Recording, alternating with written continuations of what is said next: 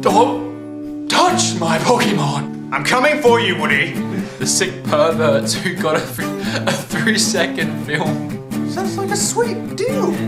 I'm done for the day, that's it. I'm done.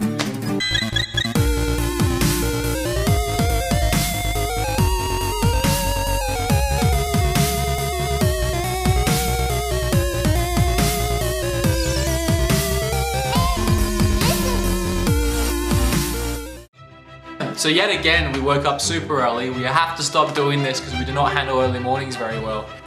If I have to get up early one more time, I'll probably do nothing. We headed down to Gametraders at Seaford. Garrus, our cameraman, is nowhere to be seen.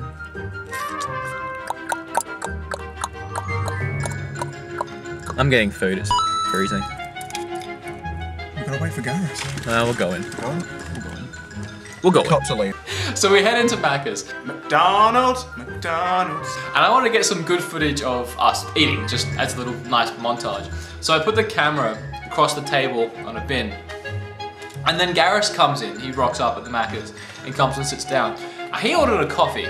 And the girl who brought the coffee sort of spiked the camera on the way up. She noticed that we were filming. And things kind of got awkward.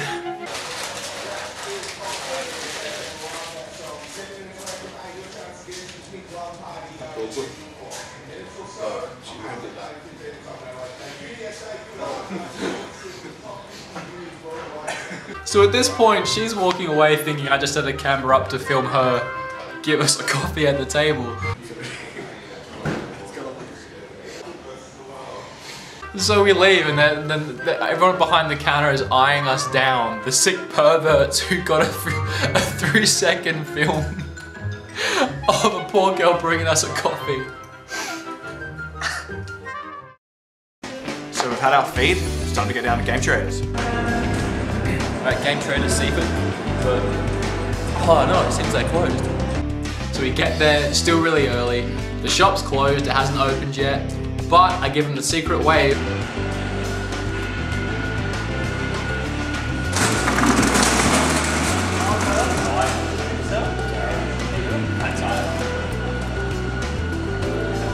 So we head on into Gametraders. Tim tells us that we have a few free dollars to spend. You guys got $5 credit each too. Oh really? Yeah. Oh, yeah. Nice. Yeah. We were like kids in a candy store.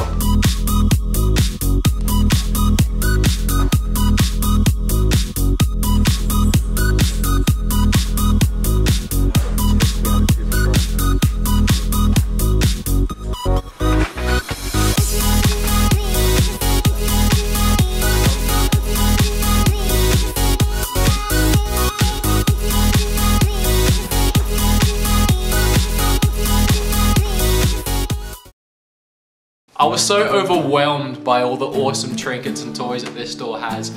I was trying to get so much of it on film. I hadn't even started looking at games yet because I was just the show in mind. And I turn my blind eye for a second and I look around and what do I see but Kane with his greasy mitts going through the PlayStation 2 games trying to catch me slipping. Look at this guy. I'm trying to film and he's trying to catch me slipping on the PlayStation 2 game.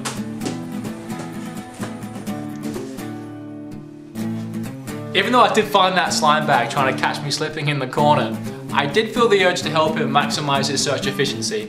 I noticed he was doing the single flip. I'm a fan of the double flip system. This is a good technique. Ready? Ready? The double. We've got to get up to like a level. Then you do the double flip. It just saves so much time. Okay, now we're starting to get into the games. I'm overlooking at the PS2 games, and there's a couple of things I want there, like Super Dragon Ball Z.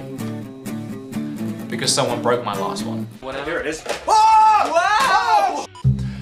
And I hear Kane with a little shrill of joy over in the corner because he found something that I've been looking for a while.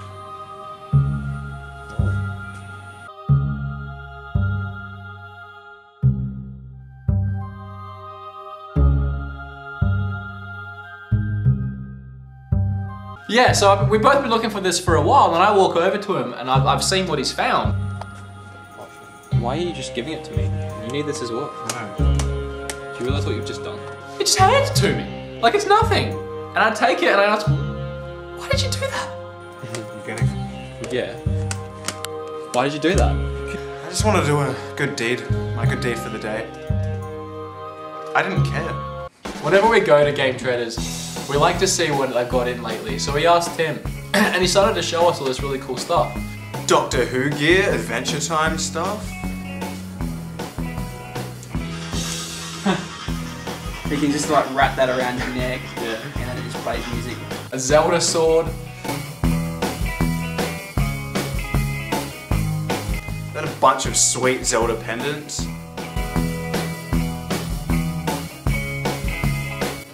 Which we bought. Nest pillows. Dragon Ball Z figurines.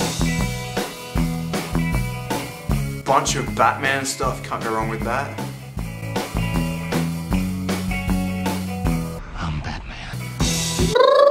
He ended that tour by pulling out these two boxes from under the counter that had Game Boy games and 64 games that hadn't been put on the shelf yet. And I got to have a bit of a look through and see if I could catch him slipping.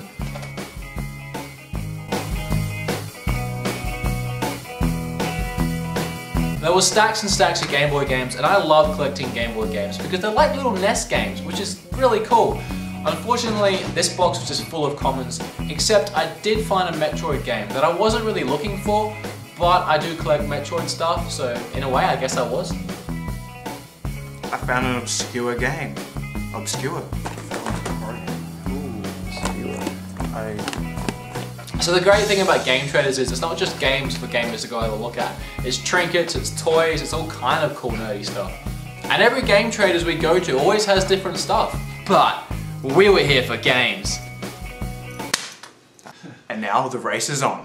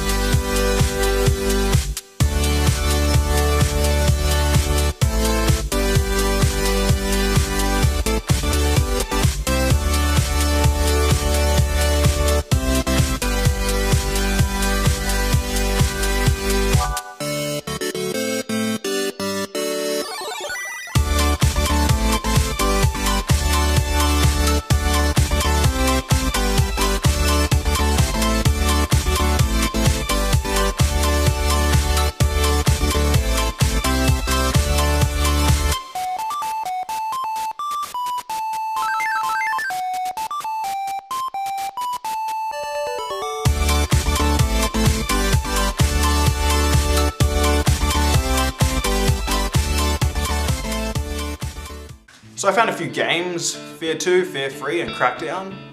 Super. I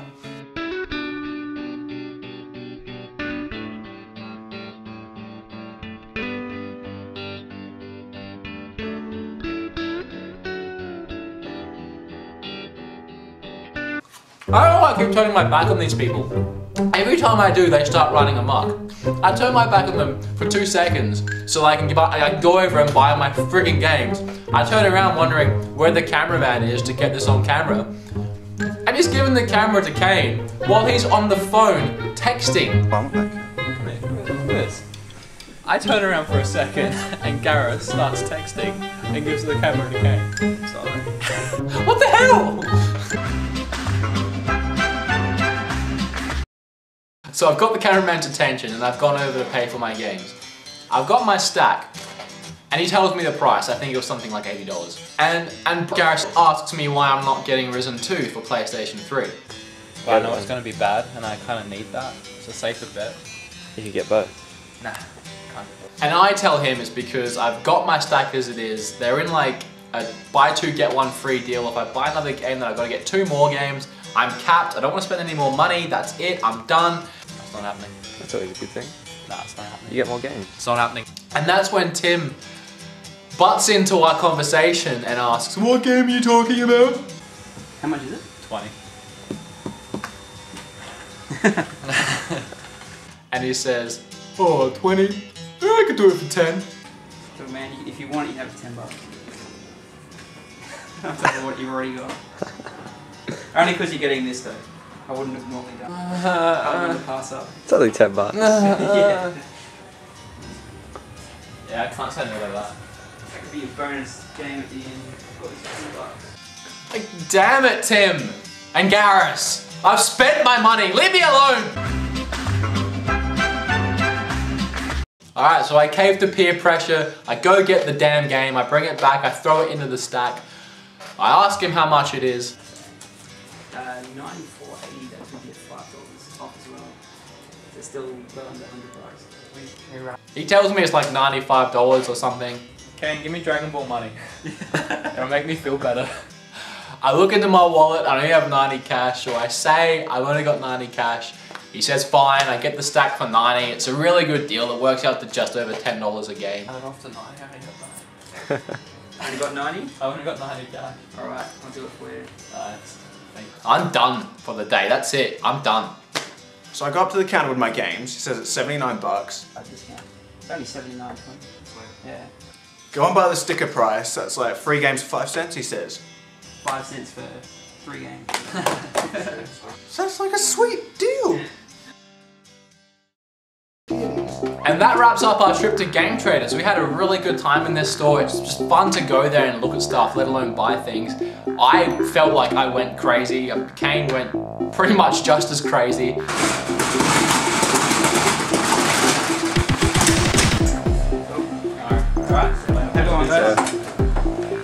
So I feel like I won the day this time. Alright, you guys let us know who you thought won. You decide. But actually, I won. Welcome to the end of the episode.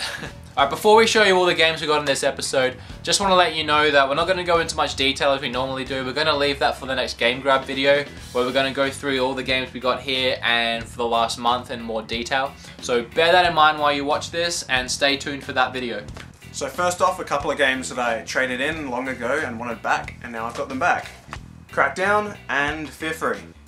While we're on Xbox 360, I'll get mine out of the way. I got Mirror's Edge, Mass Effect 2, and Burst Limit. Each one of these I have owned in the past and finished in the past, so... Might as well get the other 360 game out of the way, Fear 2. I actually never played this one. While I was going through that box of old Game Boy games, I found Metroid Return of Samus. Yeah! Okay, 2 games for PS3. I got Uncharted Drake's Fortune. It's really hard to find this. Not platinum. I think I found that one. My voice up there. I know this game is horrible, but Risen 2, well, I haven't played it yet. I'm gonna make my own opinion, but everything I've seen and heard about it, it's horrible. But I did get it for $10, so. Me? Yeah, There you you. go. Obscure. An obscure game. Ah! Obscure. My farm. I'm going again. You okay? Farm. Oh, you alright? Stop. Mech Assault. Broken Sword, the Sleeping Dragon. Is that right? No, no, no. Yes, that's right. And Half-Life 2, a classic game that I've actually never played. This is, I don't know if this is good.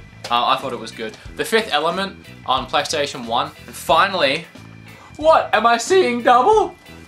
For those who saw the Game Grab video where my game got horribly and horribly disfigured by someone who decided to drop a PlayStation 2 on it. That might have been me. He's made up for it, he's come clean, and he's got me a brand new copy from Gametraders. I always pay my debts. I didn't bring mine, but we both picked up a couple of Legend of Zelda necklaces. So you got a Triforce and I got Majora's Mask. So we caught up with an old friend. Tyler Angeletti. He took us through his massive collection of games. We were gonna put it in this episode, but it's gonna be way too much. He ended up showing us over like 50 games, something like 70 games in the end. And it's way too much for me to decide what to cut and what to add in and what to talk about. So he's got a whole episode to himself. That's going to be up in the next few days, so go watch that one. I am very jealous of that kid. He's got some really cool stuff, and I actually bought some of it. So head over there if you want to see what I bought and what he's got to show. And it's some really cool stuff, some really rare stuff that I'm sure you haven't heard of or that you wish you had. And he gives a lot of good information on them as well. He does, he knows his stuff. So follow the video here if you want to go see that video. Follow the link on his face if you want to see our last episode. As always, please like this video, please subscribe to the channel if you haven't already, and please leave a comment. Every comment you don't leave is another tear that Blast always cries, and we don't want that on our hands. It means a lot that you're watching, thank you so much. But in the meantime, Beat 'em up!